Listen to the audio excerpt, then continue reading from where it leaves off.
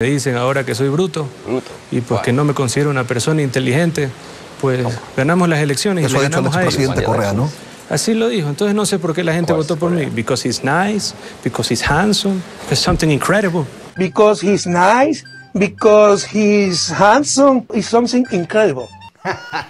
Why does Noboa mock Correa? Correa doesn't support the tax reforms that Noboa is trying to make. Another is seemingly due to the fact that Correa has taken it upon himself to mock Noboa's father, Alvaro, in the past. And of course he took it upon himself to call Noboa dumb. So Noboa fires back by saying that even though he's dumb, he still somehow won the election. And he proceeds to mock Correa's English. Incredible. While his response may seem inappropriate, you don't fire shots you're not willing to take. While I do think that the Ecuadorian president should know English, I also think that the US president should know Spanish. A mix of culture is never a bad thing. But those are my thoughts. What do you think?